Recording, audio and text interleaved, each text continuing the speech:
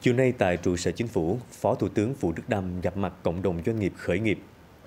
Tại buổi gặp mặt, các doanh nhân trẻ đã báo cáo với Phó Thủ tướng về ý tưởng lập nghiệp, chặng đường tháo gỡ những khó khăn để đi đến thành công.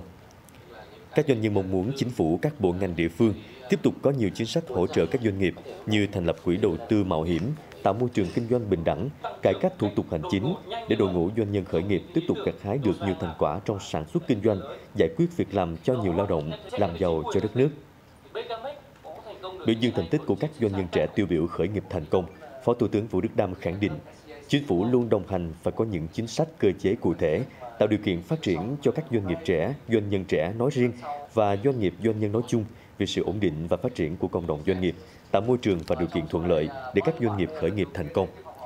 Phó Thủ tướng đề nghị các doanh nhân trẻ cần xung kích thực hiện đổi mới mô hình tăng trưởng, góp phần cơ cấu lại nền kinh tế đất nước, cơ cấu lại doanh nghiệp để mạnh phát triển các ngành công nghiệp sử dụng công nghệ cao, công nghiệp cơ khí, chế biến, công nghệ thông tin và truyền thông, phát triển mạnh công nghiệp hỗ trợ, công nghiệp phục vụ nông nghiệp nông thôn.